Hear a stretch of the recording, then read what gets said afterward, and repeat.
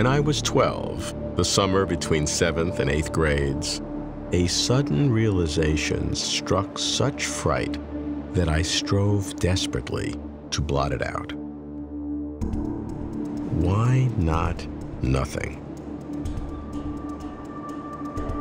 What if everything had forever been nothing? Not just emptiness, not just blankness, but not even the existence of emptiness, not even the meaning of blankness, and no forever. Lump together everything that exists and might exist. Physical, mental, platonic, spiritual, God, everything. Call it all something. Why is there something rather than nothing? My whole life I've been haunted. Why does anything exist at all? I'm Robert Lawrence Kuhn, and Closer to Truth is my journey to finally find out. Maybe.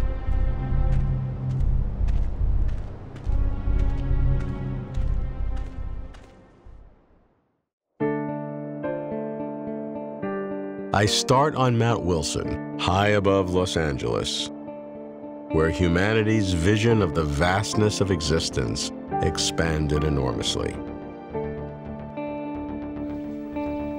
I talk with John Leslie, one of my favorite living philosophers. His passion is explaining existence. John, the question, why is there something rather than nothing? Is this a legitimate question that we ask? I think it's legitimate because it can have answers, even if you think that the answer is there just happens to be something, there might instead have been nothing. That's an answer. You could argue that all your views about the nature of the universe will, in the end, depend on whether the universe which you believe exists could have a reason behind its existence. I don't like the theory that the universe just happens to exist and just happens to have the characteristics which it does. Now, it would seem that nothing is simpler and should have been there rather than something. I think that's correct, but bear in mind that even in a blank there would be all sorts of facts. So if you try to imagine out of existence all actual things and say that's nothing, in a sense that's right, but also you've overlooked the fact that there's an infinite richness of truths about possibilities which is bound to exist even if no actual things exist. If there were a blank, it would still be true in this blank that if there were ever to exist two sets of two apples, then they would make 4 apples. And even if there was no possibility of them ever occurring? Even if there was no actuality, real possibility of their occurring, there would be no contradiction in their occurring. Their occurring would not be like the occurrence of a married bachelor. And therefore, do you say that it is impossible for there to be a nothing without possibilities? I think that's so, and I think you can go further and say that there's an infinite number of possibilities, an infinite number of facts about them, and they would be there even if there were no actual things forever and ever. But at the end of the day, we are still faced with this fundamental reality of dealing with this rich nothing versus our very specific something that we have to explain. Yes, I think is this problem why we have an actual world instead of just a set of possibilities. To John, why is there something rather than nothing is the single most fundamental question. It cannot be addressed by science, but it can be analyzed, if not answered, by philosophy. This is the domain of metaphysics. Peter van Inwagen, a philosopher at Notre Dame, specializes in metaphysics. He has thought long and hard about this seemingly impossible question. His claim is that progress is possible. Peter, the question, why is there something rather than nothing, is perhaps the most fundamental, deepest, most difficult question that I can conceive of. It seems like there's no progress we can make on such a question. Now, what can we say about that? Well, let's think about it. Now, one sort of answer that you might give would be that it was impossible for there to be nothing. There have been two attempts at this in the history of philosophy. One is summed up under the name the ontological argument, and the other under the name the cosmological argument. The ontological argument is generally seen as a proof for the existence of God. But it also answers our question because, of course, if God exists, then it's false that nothing exists. If God has to exist, then it's true that it's impossible for there to be nothing. The cosmological argument is also seen as an argument for the existence of God. It tries to show this: if there is a world around us that looks as this world does, then in the background there mustn't be a being who couldn't fail to exist. But since we see that there is a world around us like this, then we can see that there is in the background a being who couldn't fail to exist. So in a sense, that argument shows that if there is something, then it's impossible for there to be nothing. I don't find either of them convincing myself. Another way of answering the question, however, you think of all the possible ways that the world might be. And we mean a total possibility for the world, not in every detail. All these seem to be equally probable. And the probability of all of them seems to be 0. And yet one of them happened. Well, what could differentiate one way for there to be nothing from another way for there to be nothing? There's only one way for there to be nothing, and it's a total state of affairs. That is, it settles everything. Every proposition has its truth value settled, true or false, usually false, by there being nothing. So if we're right that it's one way for a reality to be, and always total ways for reality to be are equally probable, and it's all 0, then the probability of there being nothing is 0. Some people would answer this question very glibly and say, God, that there is something because God created it. Well, either God is a necessary being or he's not a necessary being. If he's a necessary being, then there isn't any possibility of there being nothing. If God is a contingent being, then we still have the question, why is there something rather than nothing? Because one of the possible ways for there to be is there's nothing, not even God. If God is a contingent being, that's just to say, answer the question why there's a physical world or something like that, not why is there something rather than nothing. Right. So at the end of the day, what do you feel in your guts to the answer to that question? I think God exists and that God is a necessary being, and therefore it's not possible for there to be nothing. Peter argues that because there are an infinite number of potential worlds, each specific world would have a 0 probability of existing. And because nothing is only one of these potential worlds, there is only one kind of nothing, therefore the probability of nothing is 0. But the prior probability of nothing may not be the same as other possible ways the world might have been. Isn't nothing different, simpler? In that all other worlds would require something more. As for God being the answer, I need to go to Oxford to meet Bede Rundle, an atheistic philosopher who wrote a book that turns my question into a statement.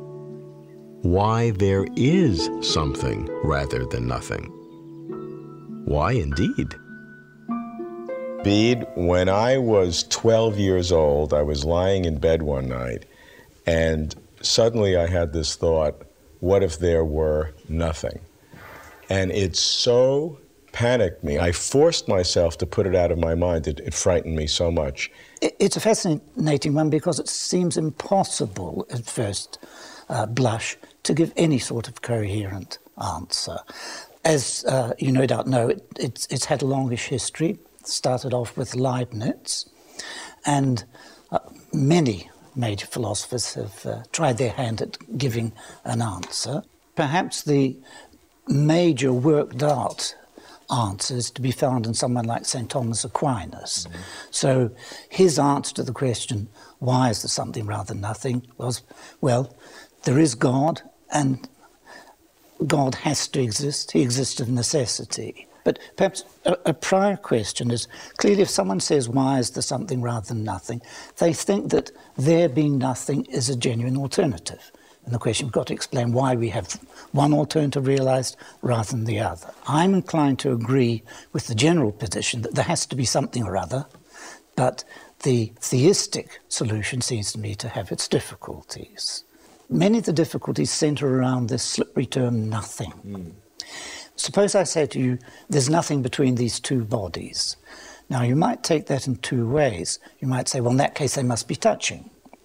Or you might say, and perhaps this is the more natural one, there's just empty space. Okay. Now, which one are we interested in? I think it's the first one. That's the literal sense of there being nothing, because space is not nothing. You can travel through space. You speak of the depths of space and so forth. You can measure a space. So now we've got to consider whether there could be nothing in the literal sense. Yeah.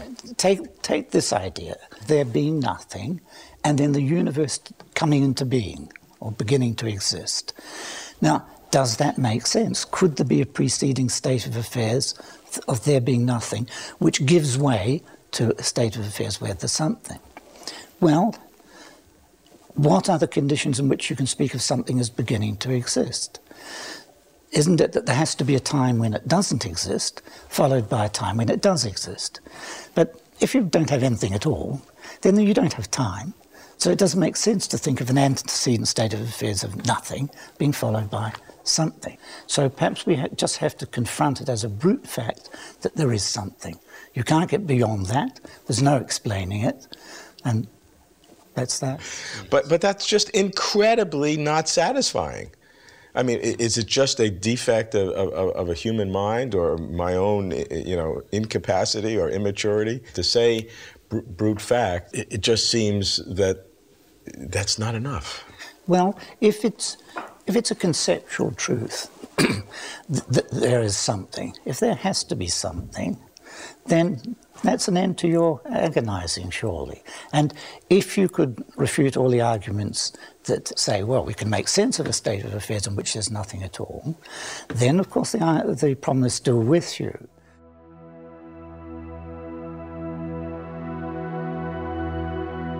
Bede believes that there must be something or other. There cannot be nothing. Nothing is an impossible state of affairs. Is this progress or word games?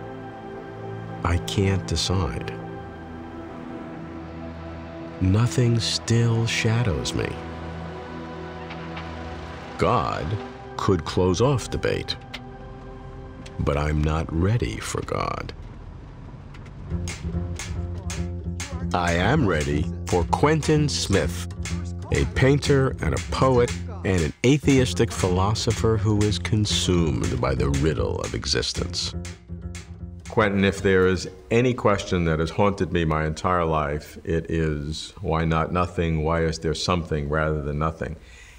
Is it even possible to make progress in answering this question?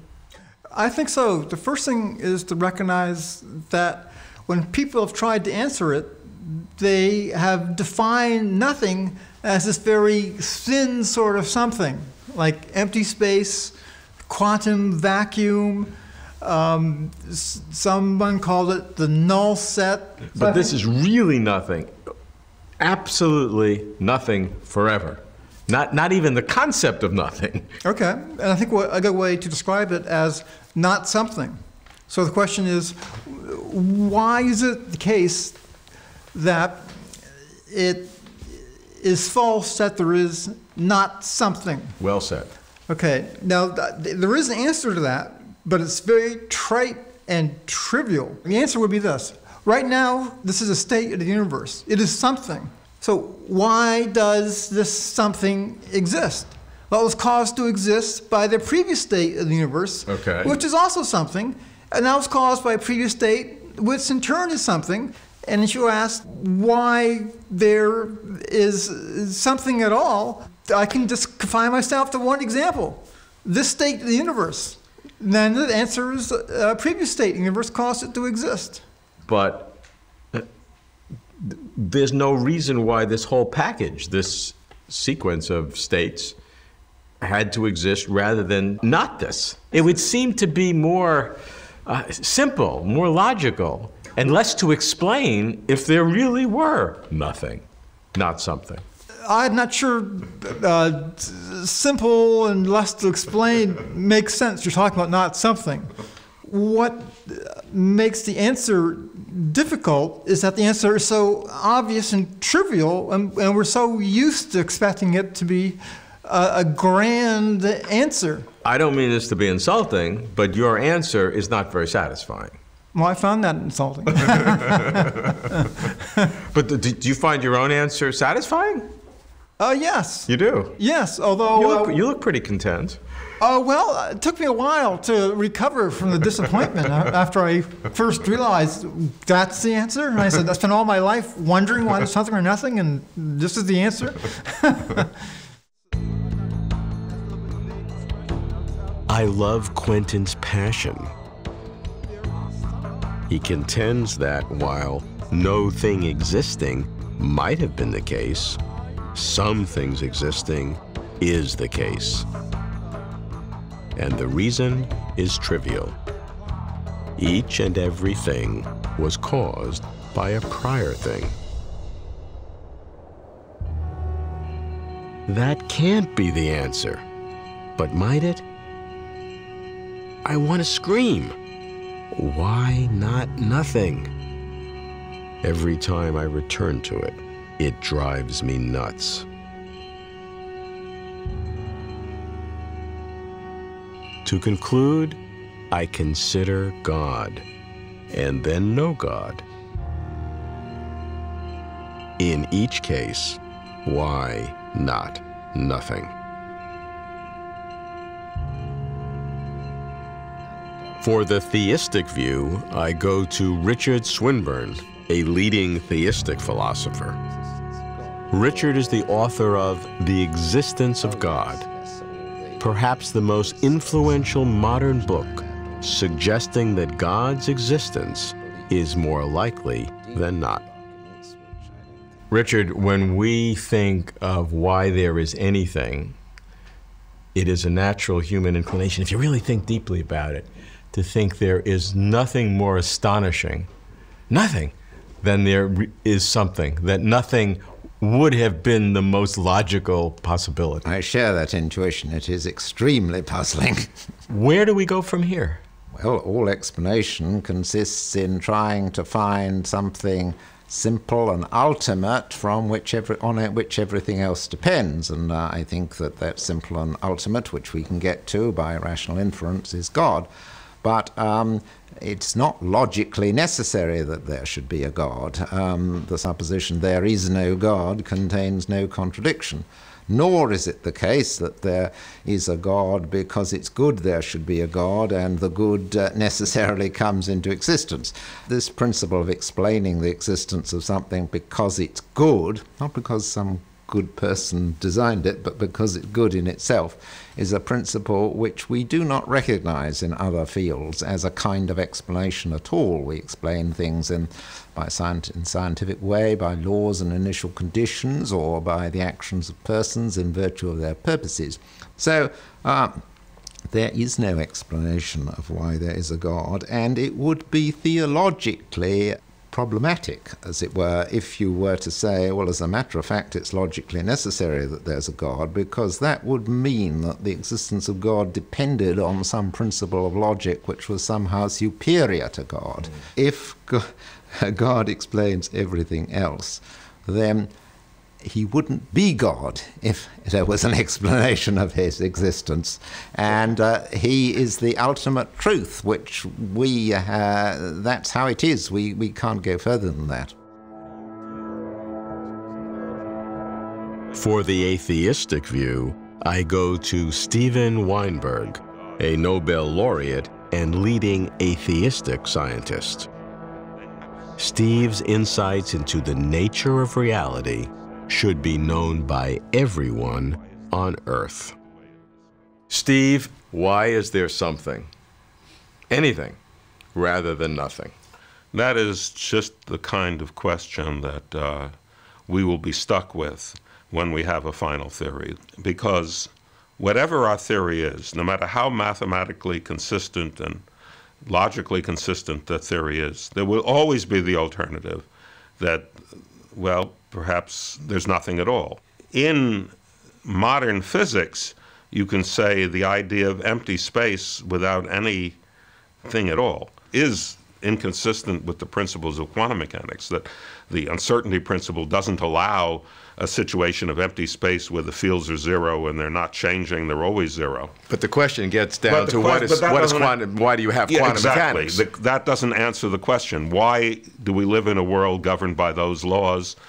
And we will never have an answer to that. Does that bother you? Yes, I would like to have an answer to everything, but I've gotten used to it. I do think that as we learn more and more about the universe, we see that there's no point in the laws of nature that refers specifically to human beings. There's nothing that gives us guidance. But if we don't find a point in nature, we can at least make a point for ourselves. We can love each other and find beauty in things. I think the position of human beings is eternally rather tragic, that we have no guidance, we have no script. We're not acting out a part in a cosmic drama. Facing this essential tragedy, we can leaven it with a certain sense of humor about our condition and get even some pleasure out of being able to face the tragedy of our position without actually whining about it.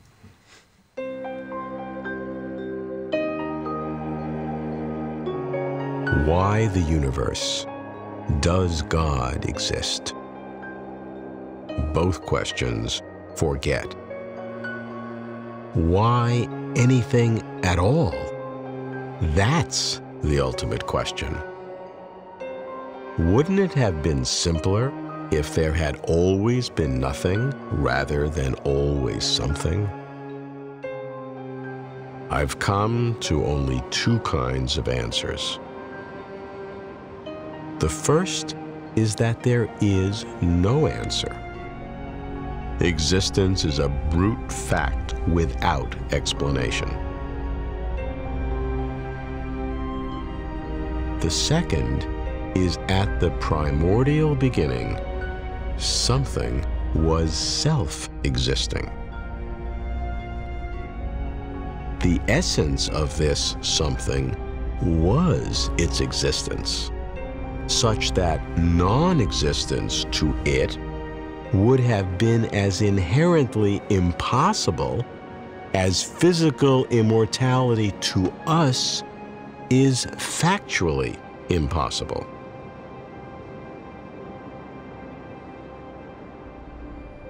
Candidates for self-existence include matter, energy, and space-time. natural laws of physics or higher order laws that generate quantum mechanics and perhaps multiple universes. Forms of consciousness, cosmic or otherwise. A creator God, or an ultimate cause beyond the physical. Some overarching principle or value, like Plato's the good. Why is there something rather than nothing? If you don't get dizzy, you really don't get it. This is Closer to Truth.